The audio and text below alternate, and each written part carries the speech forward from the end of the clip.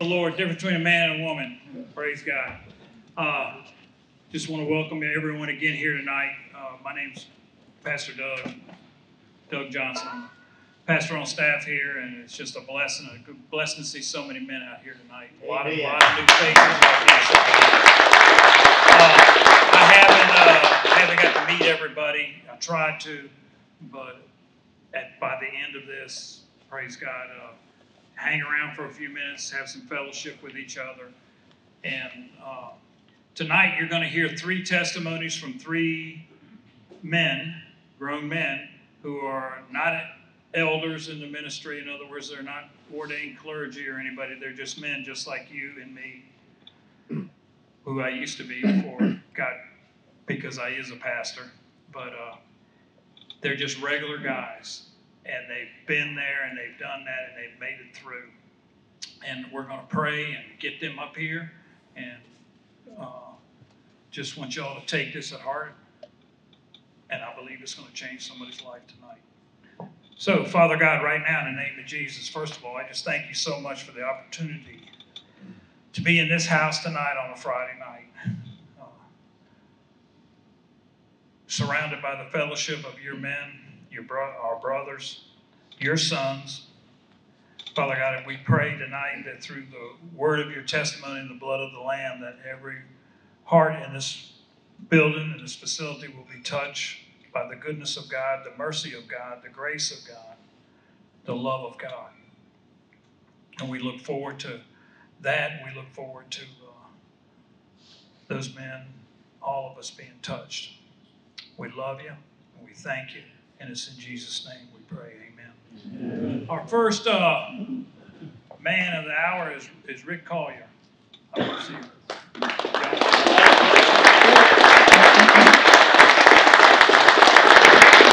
Pastor Doug, you guys hear me okay? Yep. All right, good. So first, thanks for inviting me up to share my testimony. I did so a couple weeks back. But really just was a quick segment into really what we could probably talk about quite a while. And so I'm going to pull up the notes that I have, hit all my high points here. Right before we get really started, I want to provide or also talk about a great opportunity that some of us here had a good. So Steve Klink. We were talking the other day. We actually had church last Saturday outside of church, outside of the four walls in someone's front yard. And it was awesome. Yeah. And again, this was an opportunity where we were out there high-fiving, fist bumping, grunting and sweating, hauling away tree debris, and praising the Lord. It was absolutely magnificent. So as these guys showed up, they actually...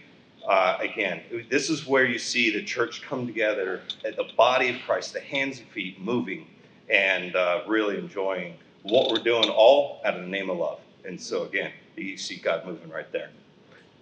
So, again, thanks for the opportunity to come up and just share my testimony tonight. And want to point out kind of the importance of doing so. And so, as you hear Pastor Chris and Pastor Doug routinely say, if you guys attend this church, and something that just holds so true, Romans 10:12, where you see faith comes through hearing. And so, and again, it says, so then faith comes by hearing, and hearing by the word of God.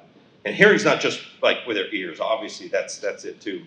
But it's also hearing when you spend time and you just block everything out and you say, okay, let me sit down and read my Bible. Let me sit down and read and understand this, okay? And so that hearing is absolutely where we all need to be and get to.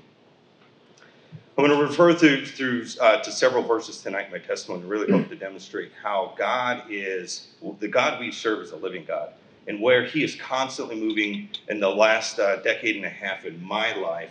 And through these, and again, it continue to emphasize how the same God that is today was yesterday and will be tomorrow. And again, so when we think of context here that was written so long ago, and then how we can say, I just lived that. And the applicability where God knows exactly where we're going to be, particularly as men, and that grand facet of that. So as we do so, just if you would, get your Bibles ready, because we're going to be opening up just a couple of those.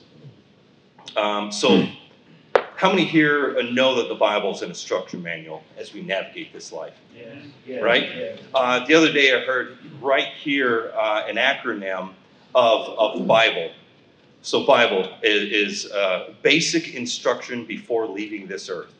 Yeah. All right, and I was like, that's kind of cool. And again, kind of new to me for that acronym, but again, when you think about it, it's absolutely true. Yeah. So every facet and every piece we find ourselves, it's in here.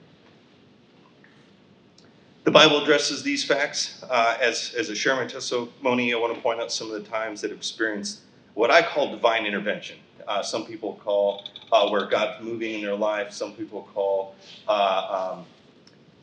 so many things. But again, so that divine intervention is where we, in hindsight, again, you can think back almost like a storybook. And I'm getting a little bit ahead of myself here, but if you think back, it's so easy to say, hey, hindsight's 20/20, and it really is, because you can go back and say, that is literally a story that God had laid out for me beforehand.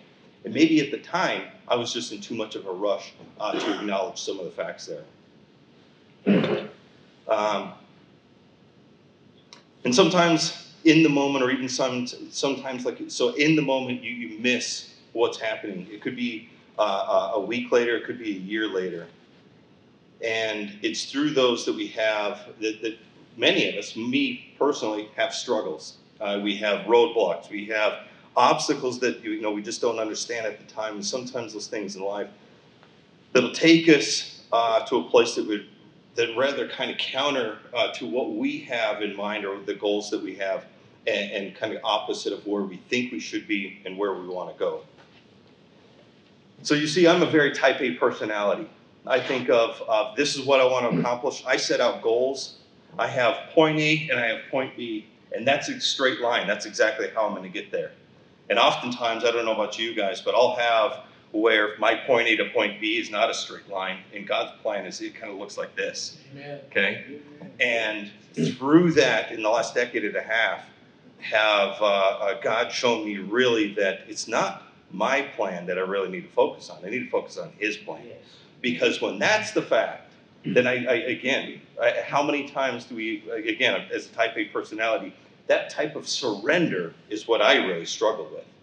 And again, again, it is something I really struggled with. And now I could be walking out to my car and think of something, and I will surrender to the Lord almost like that. I'm like, you know what, God, let's talk about this, and just pray about it. And if it takes me, sometimes you go into prayer 5 minutes. Sometimes you go into prayer, and a week later, you're still praying about the same thing. Why? If you don't have that resolution you have here, where you feel that your spirit is just like, yep, that's it, then you just keep praying about it. Okay? Yeah. All right, so let's open our Bibles real quick to Isaiah 64:8. I talked about those friction points. I talked about the obstacles that we'll have. That again, they were not part of my point A to point B plan, but they were part of His plan. Okay? And this is the Passion Translation. It says, "But now, O Lord, you, O Father, we are the clay and you are the potter. We are the work of your hand." Okay? Our life is the work of God's hand. Just like the clay of the hand of the potter, He holds and makes and sometimes even breaks when necessary. He refines and shapes us. Okay, so as we are that clay and we become amendable to that potter, that's where, again, it's that fact that we surrender to our own ignorances. We surrender as men and say, okay, and I'm going to get to this term in a little bit, but we learn to fight like a man. And fighting like a man is not this, and it's not this yelling at somebody. Okay, fighting like a man is this. Okay, we're on our knees, we're sitting there, we have our hearts and our minds lifted up to the Lord, and that is fighting like a man. Okay? Amen. Good point.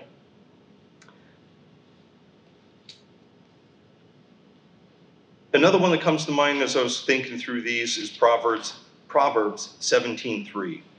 In the Passion Translation, "In the same way that gold and silver are refined by fire, the Lord purifies your hearts and tests tests and trials of life.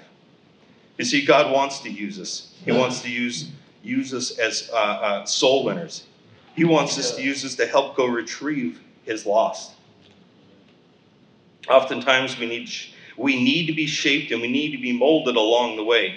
And those life lessons that we had thought were obstacles were actually part of his shaping process. And what I thought was best along the way and what I thought my final destination in that point A to point B was simply not the case.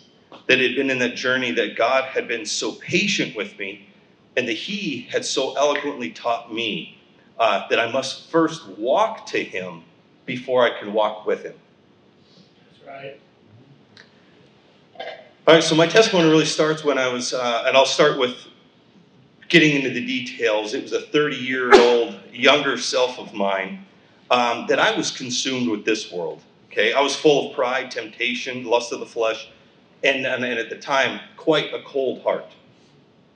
By the measure of the world, I was successful. At the time, I was a task force senior medic with a highly revered special mission unit out of Fort Bragg, North Carolina. As an Army Special Forces medic at the point in my career, there probably wasn't a selection or some sort of piece that I had not achieved or accomplished at that point in my career. And I was physically fit, I was smart, I was well trained. At that time, I was learning my 5th language. I know I'm still working on English, but the other ones are good. As a member of that special mission unit, every member was required to have mastered multiple trade crafts. Again, I went in as a medic, but then oftentimes as a medic, you're also a sniper, okay? That piece of being a sniper, have you ever heard the term, an ounce of prevention is better than a pound of cure?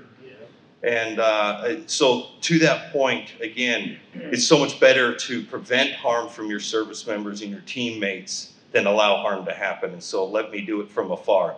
And if you actually weighed a 7.62 round, it's right about an ounce. And if you weigh a unit of 400 milligrams of blood, it's almost a pound. And so that ounce to a pound is kind of unique when you use that scenario. So this point in time when I'm 30 years old, I just finished my 7th deployment. That particular deployment to South America, our mission was to gain intelligence, and everything I'm going to share with you tonight is pretty much, it is open source. Our mission there was to gain intelligence as Hezbollah is in South America, and they're doing everything from laundering money, human trafficking, moving massive amounts of drugs, and financing what they're doing global. So my mission there was to really gain intelligence of who's who in the zoo, and then identify where the threats were, and when, if needed, eliminate those threats. So as we were coming back, I just finished that deployment, and that deployment was different than my previous 6, in the sense that my team dug deep, and as we dug deeper and deeper into what was going on, into that inner web and inner circle of human trafficking, did it really reveal the depths of evil and pure wickedness that I really have never fathomed before.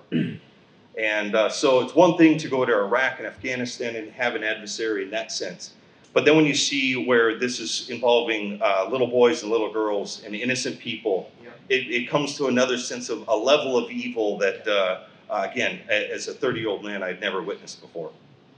As I completed that deployment, I had to go back to Miami to the headquarters element there to debrief and then really to help build another additional task force that would come to a major role in further disrupting and targeting those types of activities. When I arrived in Miami, one of the first people that I met there was an Army chaplain. He was a mountain of a man. He made me actually look pretty small.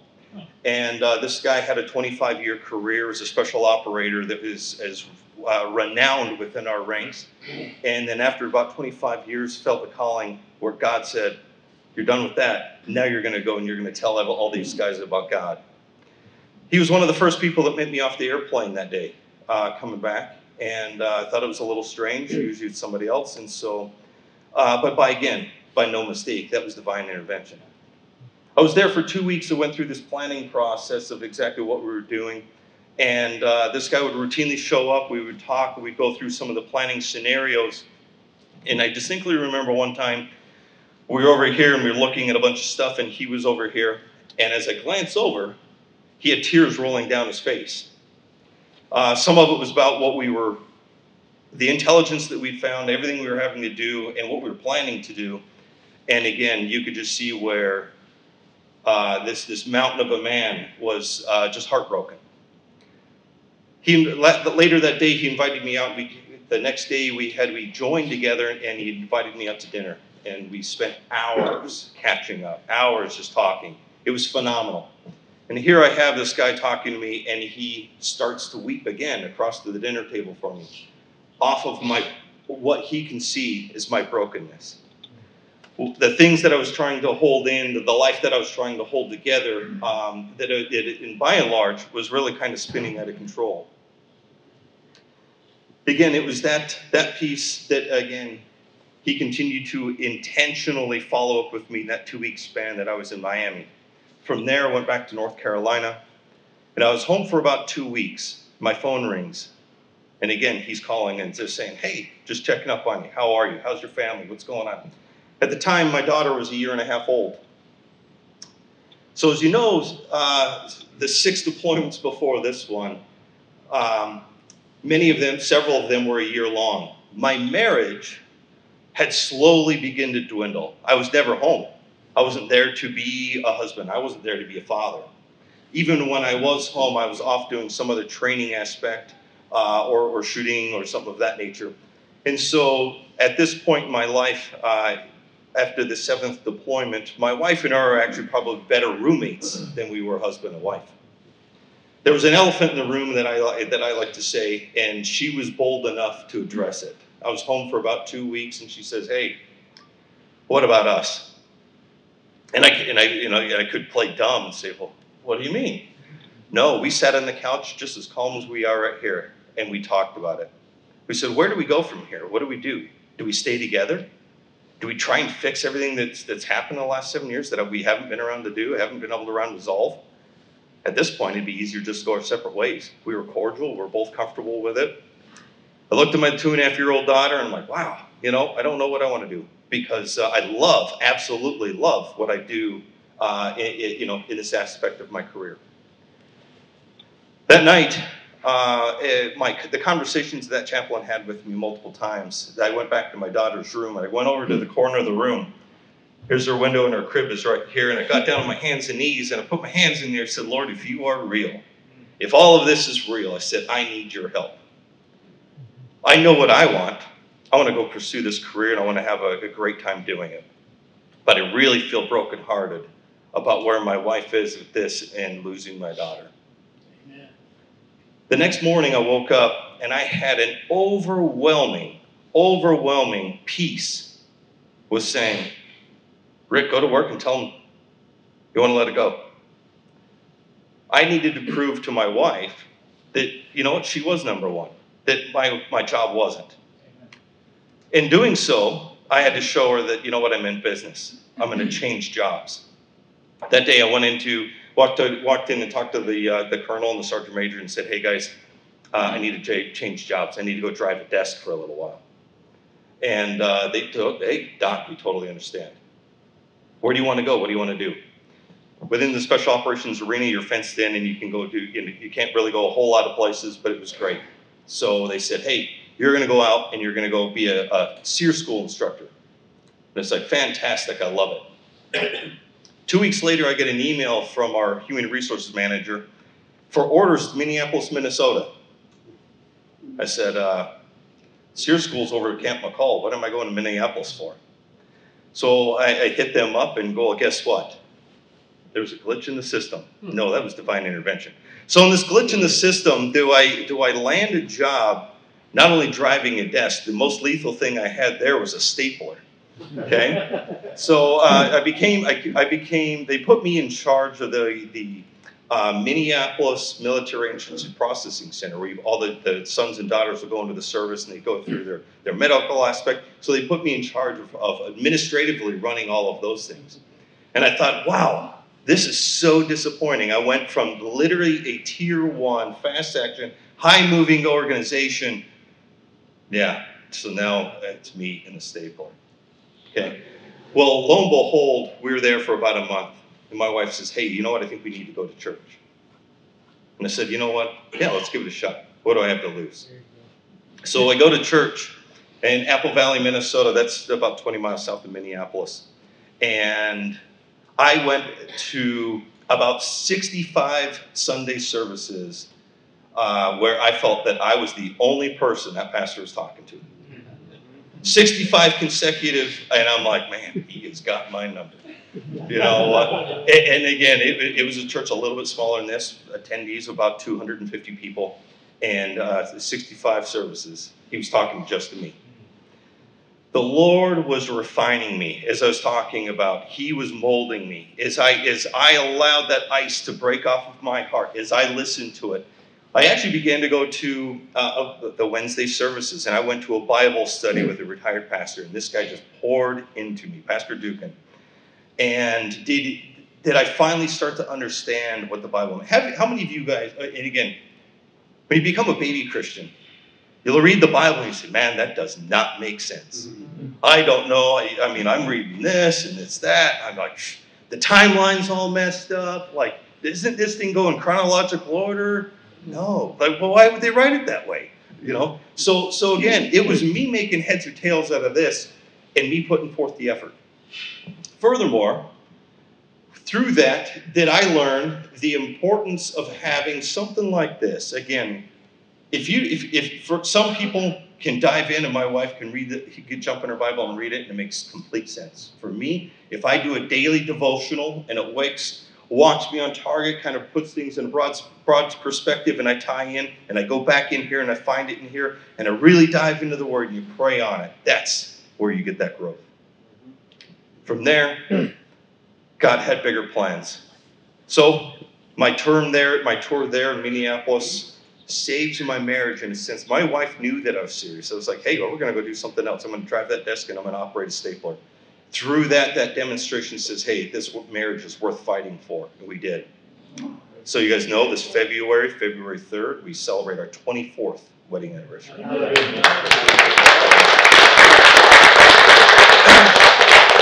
So the first time in my life, I say, Lord, put me where you need me. The ball's in your court. I know where I want to go. I want to go back to Fort Bragg, right back into the kind of the stuff I was doing. But Lord, where do you want me? Feel in my heart, he wants me to go to Germany. All right, well, let's go to Germany. We do that. And he puts me in charge of 176 men and women as a first sergeant. And says, hey, in 10 months, you're bringing these men and women to Afghanistan for a year. And through that, did I really start to get into my Bible? Through that, did I really feel a calling? Through that, did I see where God had been working in my own life? And I'll say that there was an aspect of my life that, through going to church there in Germany, that going to church, certainly Minnesota, had really grown me as a Christian. And there was a psalm in there that I found a few months before we went to Afghanistan.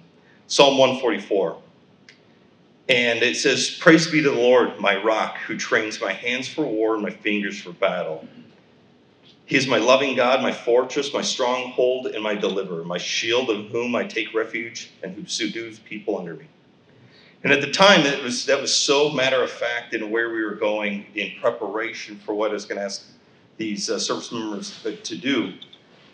But God spoke to me in a way that not only is it that, but when he trains my hands for battle, and trains my hands for war and my fingers for battle, was understanding how to flip through my Bible and find Bible verses and fight like that. And fight through prayer. So now it was fighting like a man, and it was teaching me how to do so in the Bible. From there, we have a successful deployment. All 176 people returned from Afghanistan safely. And about 40 of them, just through conversation and our year there together, have I now found that they have found their way, and they are now on charge and on fire for Jesus. Amen. That's awesome. Yeah. So as I finish up here, finish up here, we were, again, I have the duty station of choice. Where do I want to go next out of Germany? I wanted to go to Alaska. I'm at the tail end of my military career. I said, wouldn't it be fantastic to live in Alaska? It would be.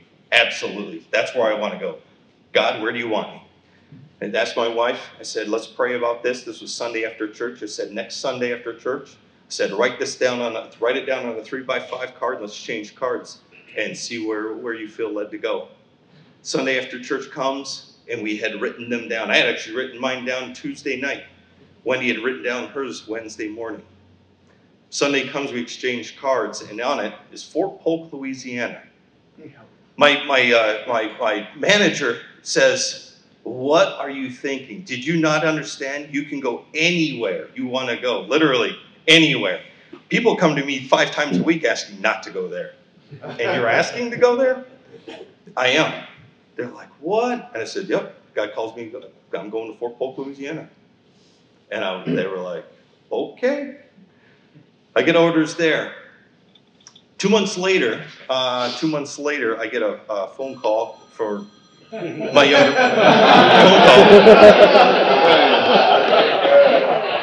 I couldn't have timed that any better. 2 months later, I get a phone call from my younger brother that lives 2.5 hours from there that he's getting a divorce. God set things in motion where I was just like, yeah, I would never have gone there. I would have been in Alaska. So I go there, and I get to walk my younger brother and teach him how to fight like a man through the Bible. And as they go through a divorce that he doesn't necessarily want, but continues to have a fantastic relationship now with his ex-wife, where they are much better friends than they ever were, husband and wife. But again, to the point that their kids still question, like, you guys gonna get back together? But again, it is truly just a friendship. So from there, I really get tied into a church there. We were there 5 calendar days, and our kitchen lights go out.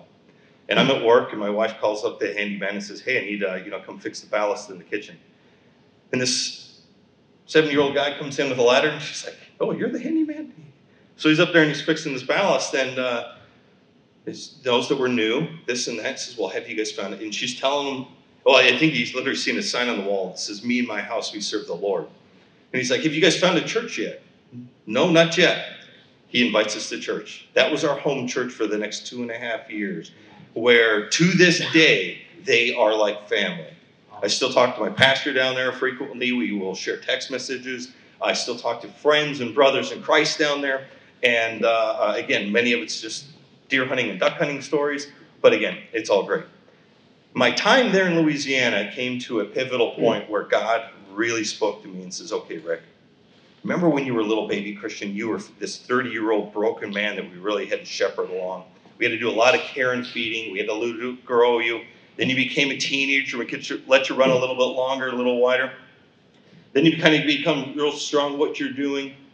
But now I reach a place where he was like, okay, you're no longer this little baby Christian that needs to be care and fed anymore. Now, church, you're going to do that care and feeding. You're going to pick those guys up. You're going to pick up your brothers in Christ. And you're going to pick up the ones that need help. And you're going to go talk to them. You're going to minister to them. And you're going to continue to teach them, again, how to fight like a man. So with that, we find ourselves here in Virginia. Again, praying, Lord, where do we go next? I didn't know a single person here in the state of Virginia. Praying, where do I go after I retire? I said, Lord, where do you need me? Where do you need me? As I'm transitioning from retiring at a one piece into there, I find myself getting a phone call and saying, hey, Rick, do you need a job? And I was like, this is odd. We're this organization out of Washington, D.C. We have interviewed 8 people.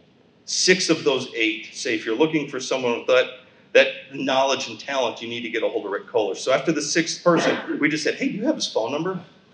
So they call me out of nowhere again. This is where God is working, saying, as I'm praying, Lord, open the doors you need to be open, close the doors you need to be closed, and being faithful with it. And when God puts you in place and you pray about it and earnestly you feel that's where you go, then go. So I found myself here now in Virginia for 2 years. Absolutely love it. And again, God continues to provide. God continues to be on the move. So as I finish up my testimony tonight, It is so imperative that as we continue to bond, as we grow, and as we share our stories, that it is one that is, again, out of love. And what I mean, you'll hear Pastor Chris, you hear Pastor Doug all the time.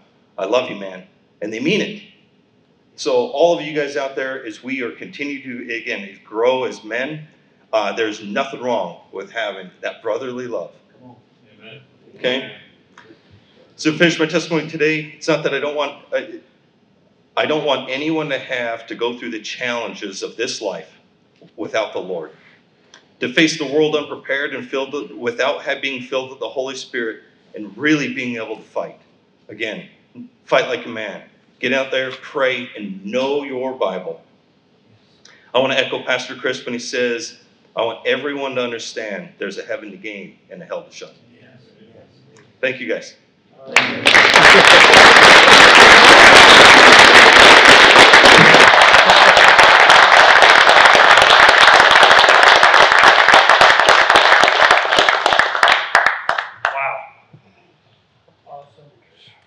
Awesome.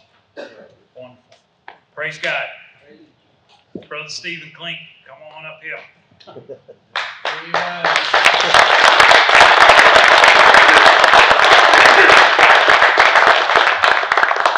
Well, good evening, everybody. I'm Stephen. Most of you probably don't know me, but if you walk into a church service on Sunday morning and you go like this, I'm up in the booth. So that's why most of you probably don't know who I am. Haven't seen my face, but I've been coming here for 5.5 years now, and I can honestly say that it is the best 5.5 years of my life so far, and I'm 40 years old. So God has done amazing things ever since I started coming here. God was doing amazing things before I started coming here to get me to start coming here. So a little bit of backstory on me. I was born in 1983. And then we're going to fast forward a bunch. So, you know, we're not going to cover the full 40 years. But I grew up, I was born into a Baptist home. My dad is a Baptist pastor. And so, you know, I've always been around the Bible, around God, around the Word. But most of the time growing up through, the first 25 years or so, most of my time was sitting in a pew going, yep, that's cool. Yep. I was made to be there. I had to be there as a pastor's son. Everybody expected me to be there. So that's why I was there. I didn't really make a connection with the Bible. It was more a religious thing. So we always were taught who God was, what you had to do with God. That's about it, because the pastor's going to tell you what the Bible says. You don't really have to read it. He's going to tell you what it says. And, he would encourage us to read it. But then why bother reading it? Because it's what it says. It doesn't make sense. It's King James. It's the only thing you're allowed to read. And I didn't understand it, but why bother? Because the pastor's going to tell me what it means anyway. And that was my upbringing. But as I got older, 20, 25, I started realizing that the Word of God that I was reading didn't really make sense with what I was being told it was saying. And, I'd see people on a Sunday and real smiles and happy, and they all had ties and jackets on. And then you'd see them on Monday, and you were like, wow, you're not the same person. You're a Christian? Come on. And I really didn't want to be part of that.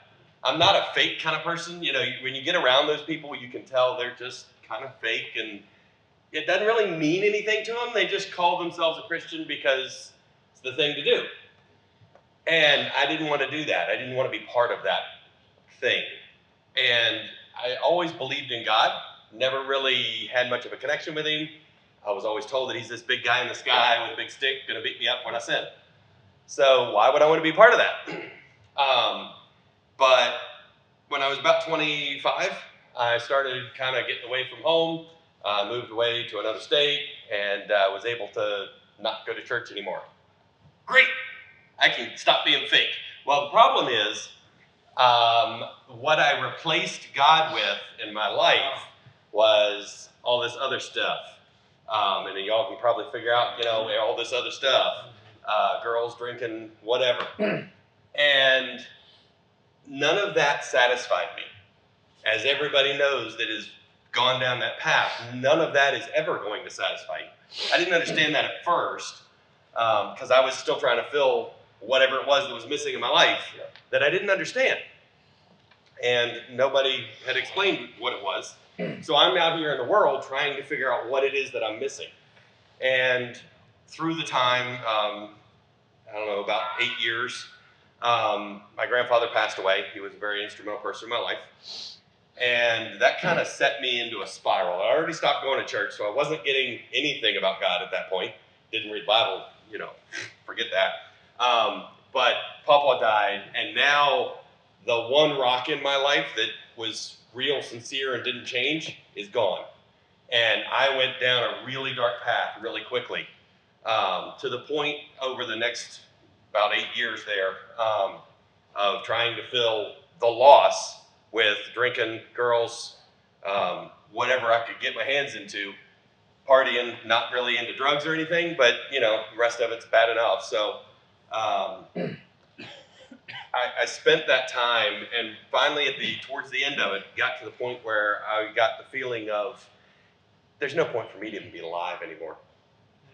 And where that thought starts from, it continues, and it leads you to, I just need the end of my life. Come on now. And that's not a good place to be. Right. If you've ever been there, it's not a good place to be, and you understand that. But what I didn't realize was there was a way out. And through that time, I wasn't looking at God. I wasn't looking for God. I didn't want anything to do with church.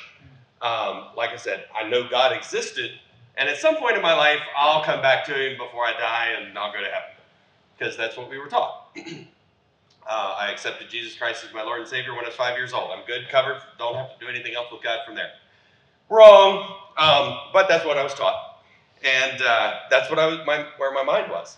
So I'm out doing my own thing, don't want to do this anymore because my life's miserable. I have nothing to show for myself. I have no anything. I was working. But what really is that? You know, when you're working just to work,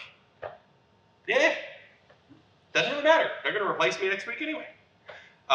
So I stopped caring about anything. I didn't want to be part of anything. I didn't want to know anybody. I didn't want anything in my life.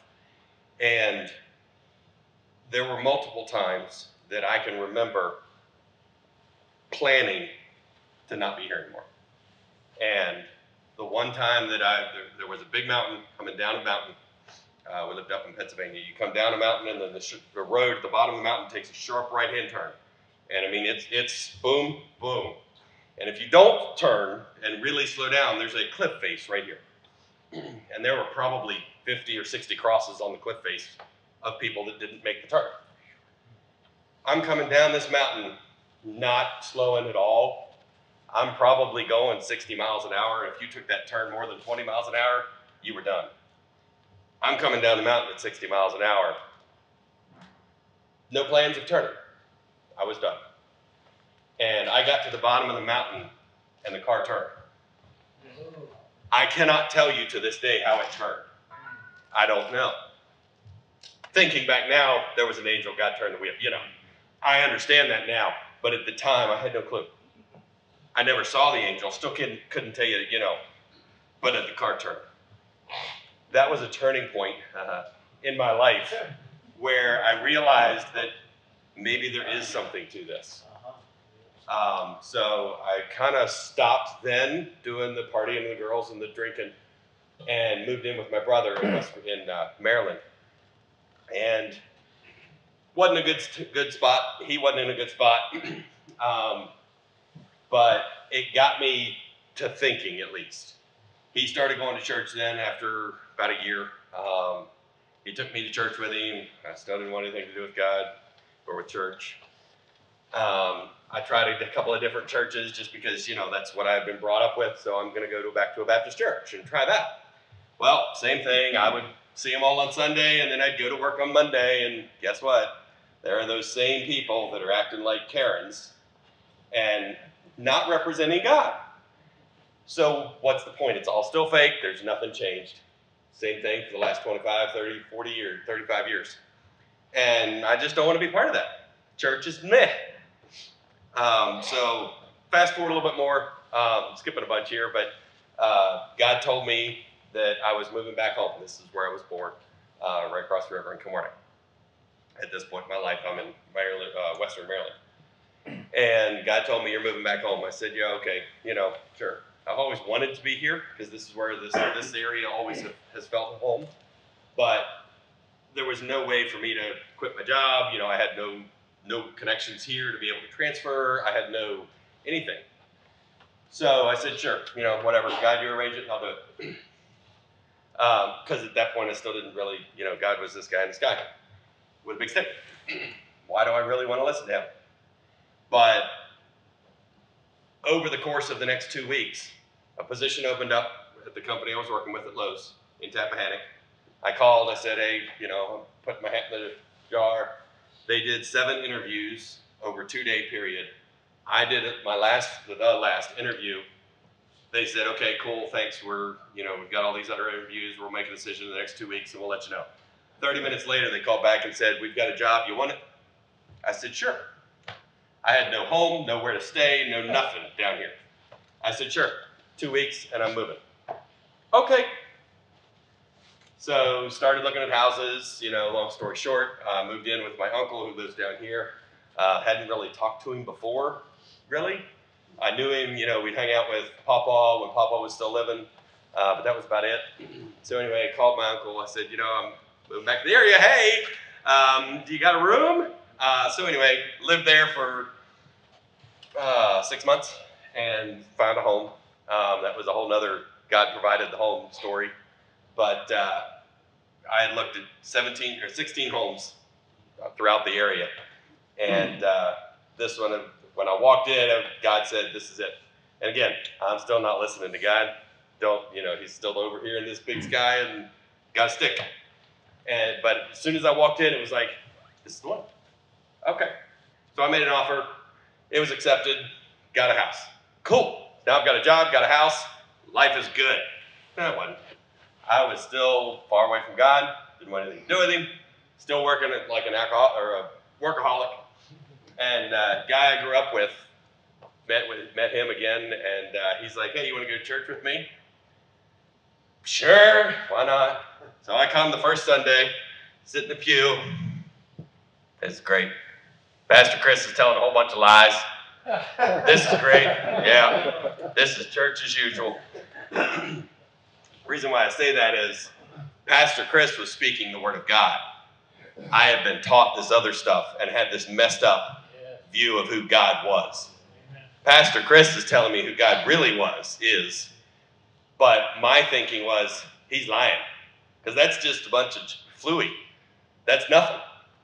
John 10:10, Quentin, if we could. Sorry, I got Quentin to put up the verses just so it's faster and easier. The thief comes in order to steal, kill, and destroy. Stop there for a second. My life was a whole lot of everything had been stolen. There was nothing left. I had been killed, almost. There was absolutely nothing. I was completely destroyed in the physical realm. And I didn't understand that it wasn't God doing that to me. Right. I thought it was him. Right. Because, sickness, you've sinned, God's given it to you. Things are going badly, that's because you sinned and God's doing that to you. That was my understanding of who God was. Pastor Chris is telling me something completely different.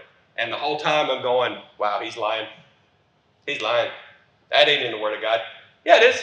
He's putting it up on the screen and I'm reading it for myself. I get home and go, okay, this is wrong. This is wrong. Oh, no, it's not. Well, that's weird. I've read these verses before, but they didn't say that. Yeah, they did. My understanding is what was messed up. The thief comes to steal, kill, and destroy. I came Jesus, God, came that they may have and enjoy life and have it in abundance to the full till it overflows. That's the God we serve. Yes. My understanding at that point was that's not God. I don't even know what that is. I can't tell you how many times had read that verse, but never understood that God was the one doing the good stuff. Yeah. The devil's the one doing the bad stuff. My understanding was God was the one giving me all of this. I mean, look at Job. God did all of that to Job. No, he didn't. Have you read Job? Read it again. God's not the one that did that. Satan is. I didn't understand that. I had a warped thinking of who God was.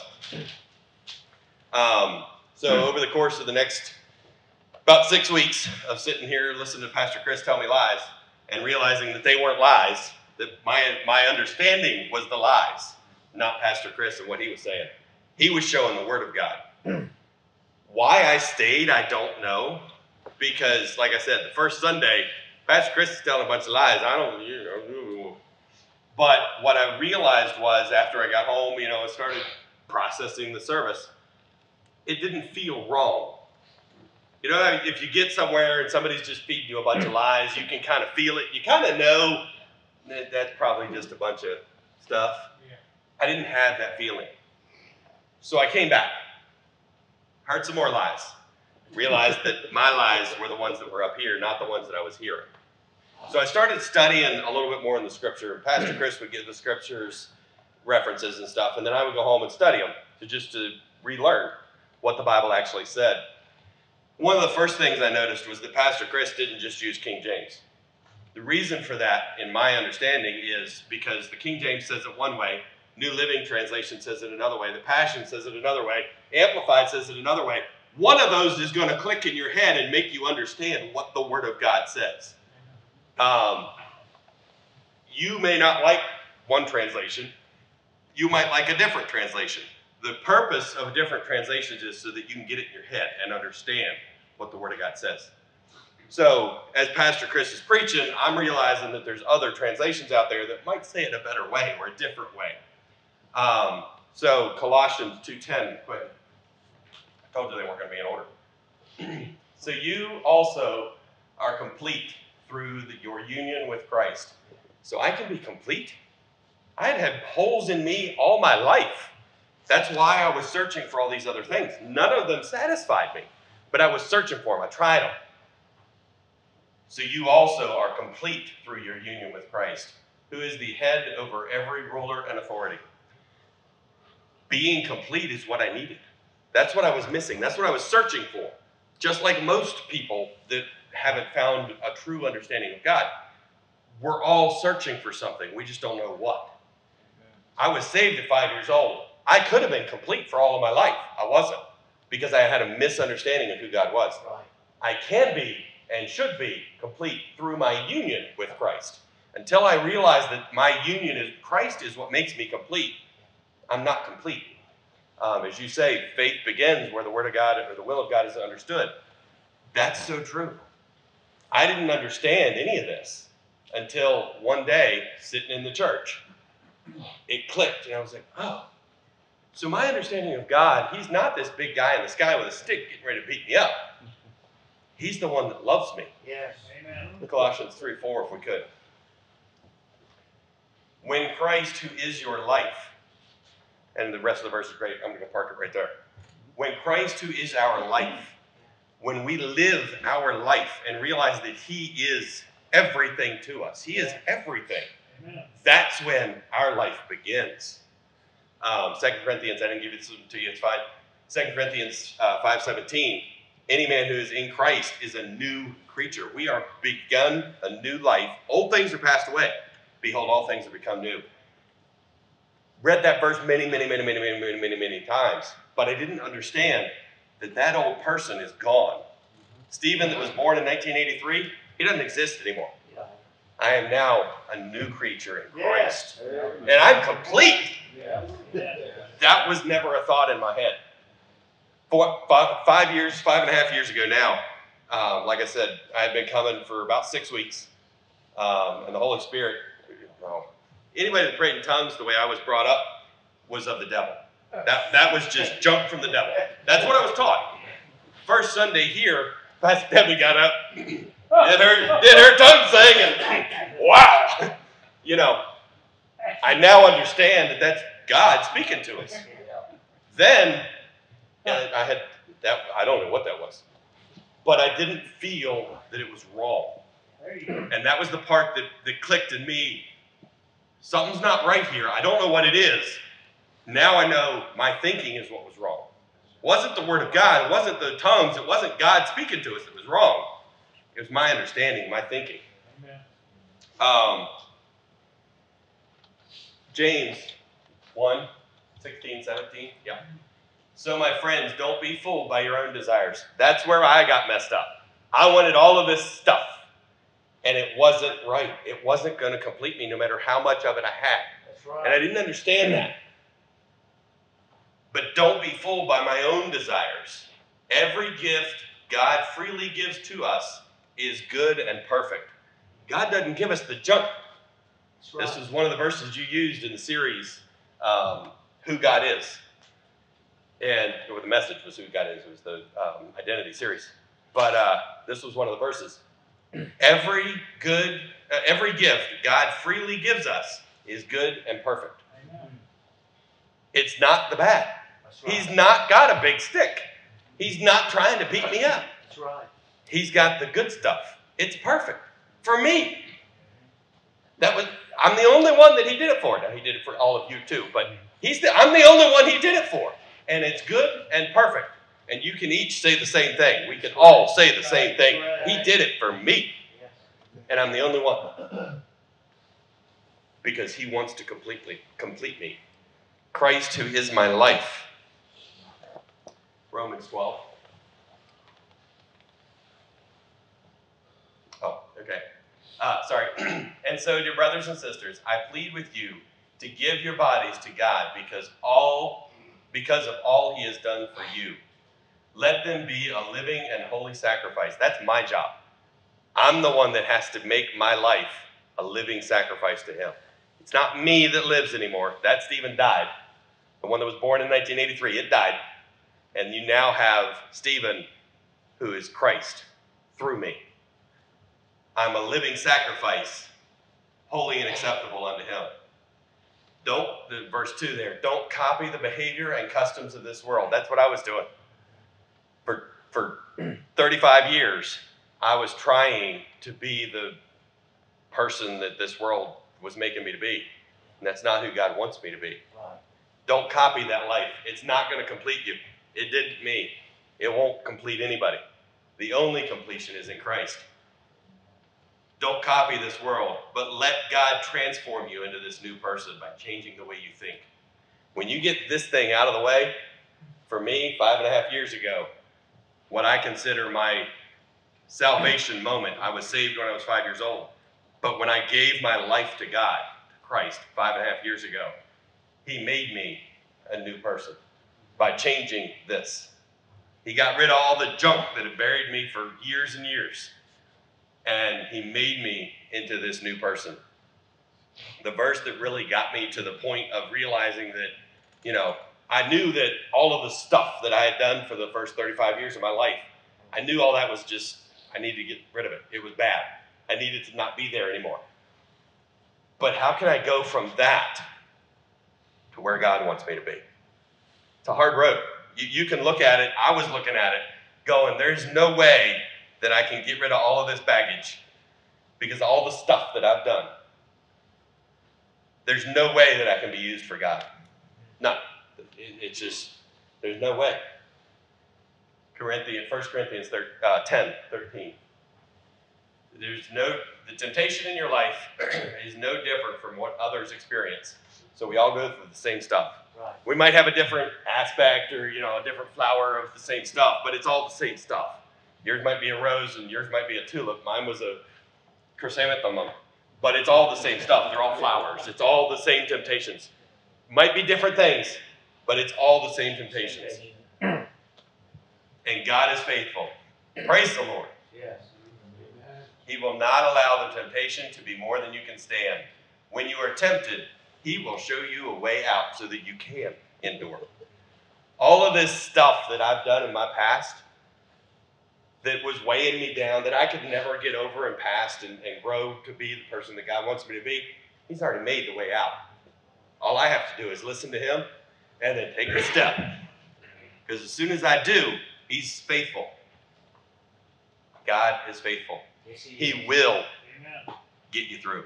He will get you on the other side. 5 years ago, I would have never thought it was possible that I would be representing the church and God on social media to hundreds of thousands of people at this point. But that's what I'm doing. Yeah. Because God. Not because Stephen, but God. God is the one that makes the way out, and creates you and I a new person. And without that, I wouldn't be here tonight, I can tell you that. I was the guy that was back there in the corner that would never even come to one of these things. Because then I got to talk to people. And I don't do it. For me to be up in front of y'all talking to y'all never would have happened 5 years ago. That person was completely different. I don't like that person anymore. I don't even want to go back to being that person. But I'm not going to be that person because God has made me new, and He is faithful to show me the way out and to keep me where He's made me and put me. Amen. Praise the Lord for all of it. Thank you.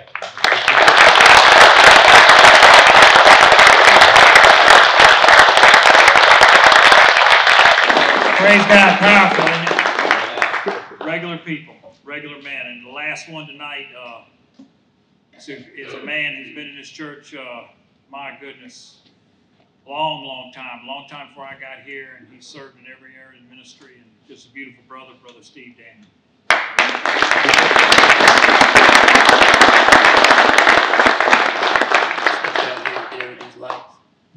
Thank y'all for y'all to be out here on a Friday night, all these men. It's, it is. It's beautiful. So I was born again on Easter Sunday, Easter 1976. And Pastor Chris, if you heard, he was born Easter Sunday 1986. Pastor Doug, 1996 on Easter Sunday. Anybody else born again on Easter Sunday here? I wish we had Reverend Joe Morris here, because he would make something of that. He could line that up, and he'd really make something of that. But anyway, when I first gave my testimony way back in the day, in fact, it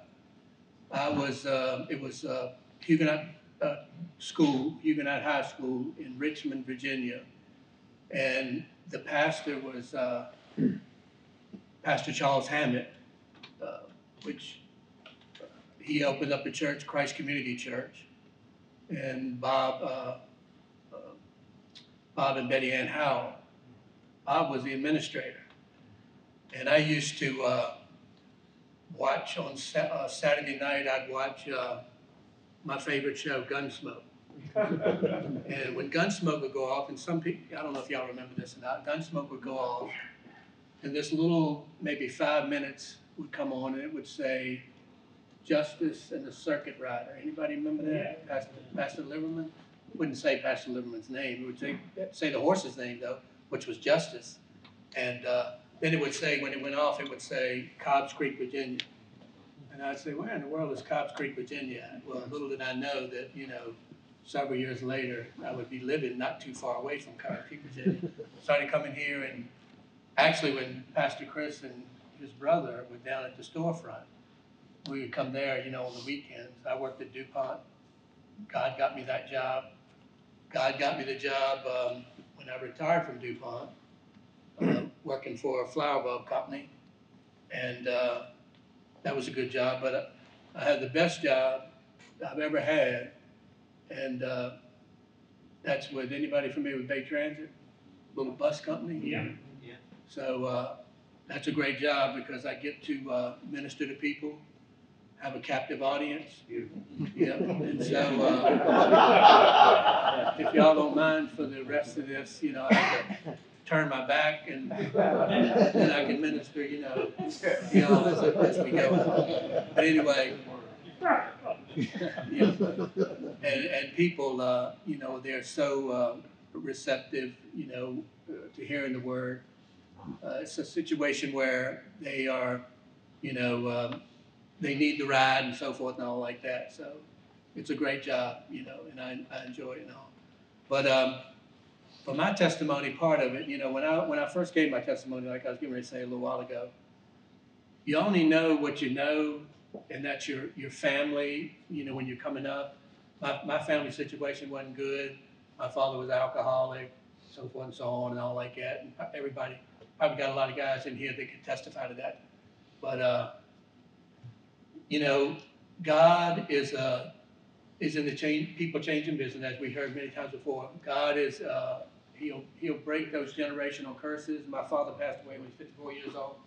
I prayed for him on his deathbed to receive Christ. So that was a major victory and all, but he is you know, a generation, he breaks those curses. Because I had a brother that passed away on Father's Day from a massive heart attack due to alcohol. Another brother that passed away, same thing, due to alcohol. And we got another brother that is struggling, you know, with some mental issues and all like that. But I was talking about being born again, you know, 76, 86, 96. The other thing is, it's eerily strange is Pastor Chris and I have sort of the same testimony. You know, as you go along, you kind of tweak your testimony. But, you know, for the first, I got born again, like I say, when I was between 21 and 22. And so I say that I never went to church, or rarely ever went to church. Never shook the preacher's hand. Never prayed every night, because I didn't know the Lord. Always got in trouble for doing bad things. Didn't get see where I'm going at. Got baptized at Central Baptist Church, you know, up on Cornerstone Road when I was 23 years old. When I did get born again, interesting thing about that is the same, like Pastor Doug was saying, you know, we're all, most of us in here, just regular guys. And so when the Lord, you know, gave that call, and of course, it took me weeks of sitting in the chair until I finally, after about 3 or 4 weeks, I finally went up front and gave my, you know, heart to Jesus. And then I worked rotating shifts, so I didn't go to church the next Sunday, but the following Sunday I went. And all that time it took so long, you know, to come to Jesus. And the week after that, I went back up. The week after that, I went back up. I think I skipped a week. And the week after that, I went back up. So the pastor, you know, I mean, know that pastors are, you know, they're merciful and compassionate, and they don't embarrass you and all. And I mean, know everybody needs a pastor, and I'm gonna throw this in for free too. If you just call your pastor Chris or Doug, you're missing out on a lot, because they, you know, a lot of things have rubbed off on them from where they go to conferences and they talk to other pastors, and you know, they share and all like that. So, you know, you should always call, you know, your pastor.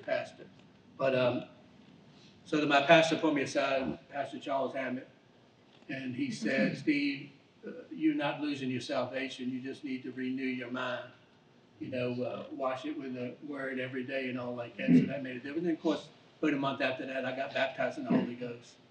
But I do want to kind of leave y'all, because it's been, you know, a long night. What time is it? Anybody know what time? 8:42. Okay. All right. So this tonight, you know, I'm noticing that, I don't know how y'all feel about this, but kind of got the feel of a comedy club, Friday night comedy club with the lights and all the way they are and all. But I do want to tell these two stories. I think I talked to Brother Larry about, you know, sometimes when you get into comedy, it can fall kind of flat, because not everybody has the same sense of humor and all. But I think if I can tell these two stories and maybe tie it in a little bit, y'all might see, you know, where I'm going with it and all.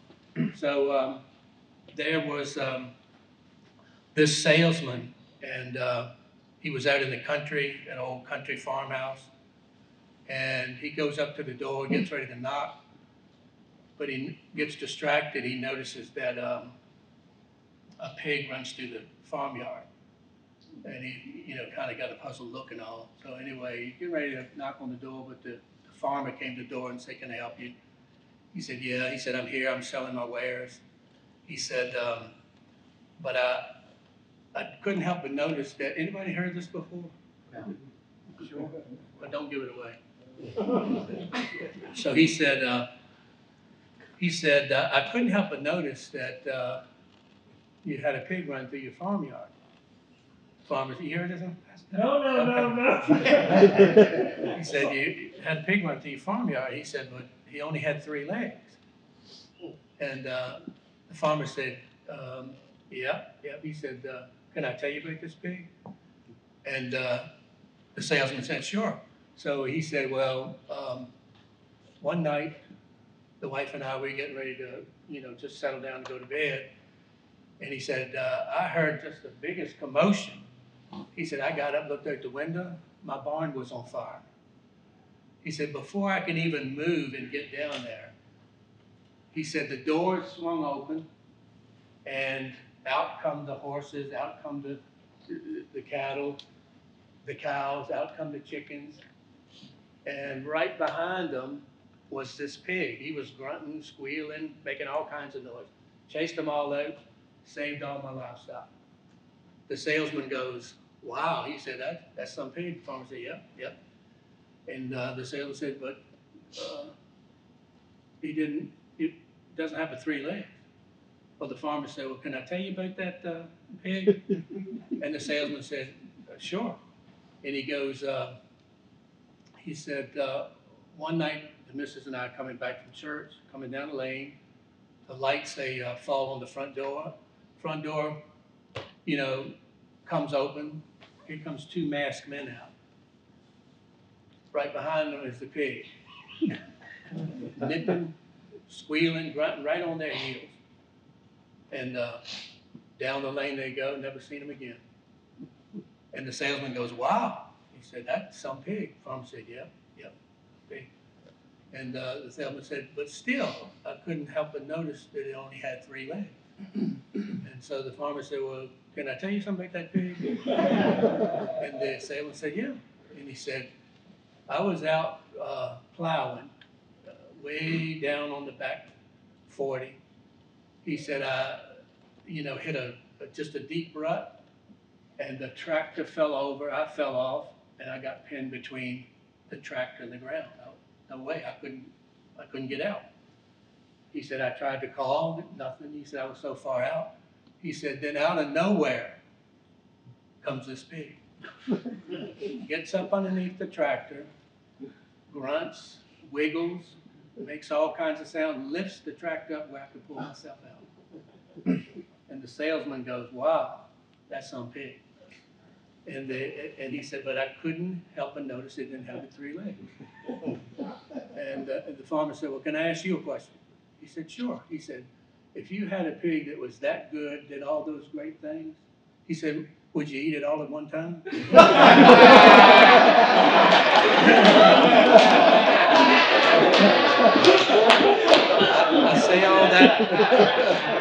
I say all that to say we've all heard before about our works. We've all heard before about our works, But I can tell you, our works, they don't amount to anything. And if we put ourselves in a position, especially as men, because men, we're notoriously loners, we'd rather spend all day by ourselves, in a tree stand or out on our boat fishing, that's just our nature and all. But, the enemy can call you out and he can carve you up. So I hope that kind of will stick with you. Sometimes a little story like that, when you go home, you're like, they were good testimonies, but that pig. So one last story I'll tell, and that's about this fella that worked at a fancy car dealership. He was all excited. He couldn't sleep that night before because he had to, he didn't have to, he wanted to get up and get into the showroom because he was given the task of the newest model coming in to drive it, figure out all the bells and whistles and all that, so he could sell it. So he gets in the vehicle, beautiful vehicle, takes off. Next thing you know, before you know it, he's out, rolling along the country roads doing about 60 miles an hour. So he's checking everything out and all, he's liking this. And something catches his in the corner of his eye in the rearview mirror. And he's like, I know I just didn't see a chicken. And sure enough, he did. He saw this chicken. So he said, well, you know what? He said, I'm doing 60 miles an hour. This thing is right at the bumper. He said, I can't go back and tell the guys at the showroom that, a chicken was, doing 60 miles an hour. So he mashed it down on the accelerator a little bit more and gets to going 70. Looks back, doesn't see it. But then he looks in the side view mirror, and there the chicken is right up by the quarter panel, the rear quarter panel. He's like, what in the world? And this is really perplexing him. So he mashes down a little bit more on the accelerator, gets to going 80 miles an hour, and he thought he had left the chicken behind, but next thing he knows, the chicken is right there beside the door. He can look right out. So he looks right out. Well, he notices that the chicken has 3 legs. And he's like, what? So he mashes down, gets going about 90 miles an hour. Anybody heard this one? He gets to going 90 miles an hour. So he's going 90 miles an hour. The chicken is keeping up with him. And in that moment, the chicken kind of looks over at him and just off he goes. Leaves him in the dust. So this guy, he's just beside himself. He pulls over, puts his head down on the steering wheel, and he's like, I don't know what I'm going to do. Well, about that time, he hears somebody tap on the window, and he said, you having trouble, sir? And this old farmer, probably might be the same farmer with the 3-legged pig. He goes, you having trouble, sir? Can I help you? He said, no, you wouldn't believe me if I told you. He said, don't worry about it, I'll be okay. So he gets ready to pull off, and he says, well, hold on a minute. He said, I just was out here testing this sports car out, and I noticed that this 3-legged chicken was faster than the sports car. And the farmer goes, you could tell the realization. He said, yeah. He said, that's my chicken. He goes, what? He said, yeah. He said, the wife and the children, he said, they love chicken, chicken legs. And the guy goes, okay, it all makes sense now. So he gets ready to pull off, but then something hits him. He stops. He goes, let me ask you something. He goes, how are those chicken legs? He goes, I don't know, I ain't been able to catch one.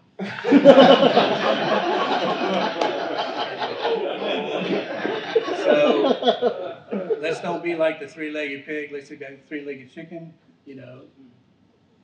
run away from the enemy. Don't let him catch us, And so anyway.